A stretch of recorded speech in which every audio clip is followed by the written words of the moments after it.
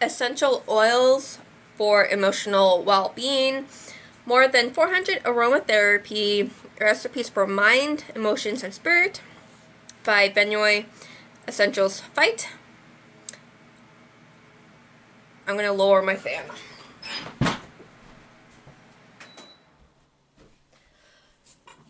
Or right off, but alrighty. So,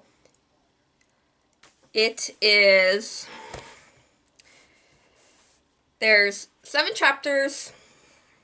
So, and the table of contents tells you what's going to be in each chapter, but you got like info on essential oils, so it's kind of like an introduction to them. Chapter 2, you got chakras and doshas, so you got an intro to both and recipes for each one. So we're just chapter 3, recipes for conditions, example, addiction, bipolar, depression, detox, fatigue, and I'm just going to give you an example of what's in each chapter. Obviously, there's more. Chapter 4, recipes for emotions like anger, anxiety, calm. Chapter 5, for needs such as balance, concentration, empathy. Chapter 6, desires like abundance, answers, divinations. And chapter 7 for devotion, so belief, blessings, devotion. And there's going to be more in each chapter. Again, you got a conclusion, you got a glossary of technical terms, and then you got 2 appendices, one for a warning for each essential oil, and then therapeutic property for each oil. So, this book is more of different types of recipes, not here's some information about lavender essential oil or tangerine essential oil, and here's some recipes you could put them in. But it's just, here's some recipes about anger, devotion, divination, whatever.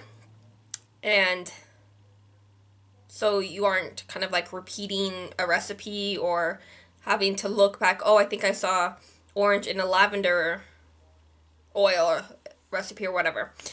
So it's more like topic kind of divided up.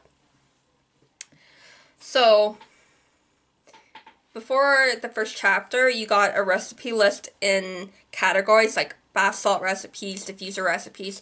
So it isn't just the diffuser recipe, you got stuff again like bath salts, laundry, and other types of recipes,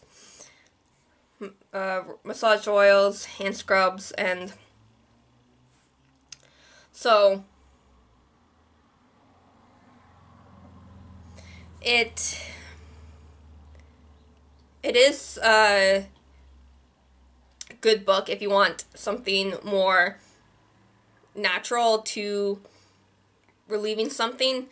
And I'm not saying to ditch all Western medication, but if you believe certain recipes could help, then go for it.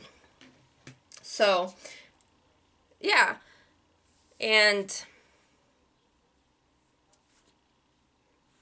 if you like essential oils, this could be an addition to your bookshelf. And I'm pretty sure some of these recipes are readily available online, but you do have a physical collection you could have, and I'm pretty sure if you're the type of person who is okay writing in the margins or whatever, or a white blank space in a book, you could write your own or whatever. But it is an interesting read. It is a good information, good like tips kind of thing. So yeah, Essential Oils for Emotional Well-Being by Benoit Essentials Fight. Happy readings.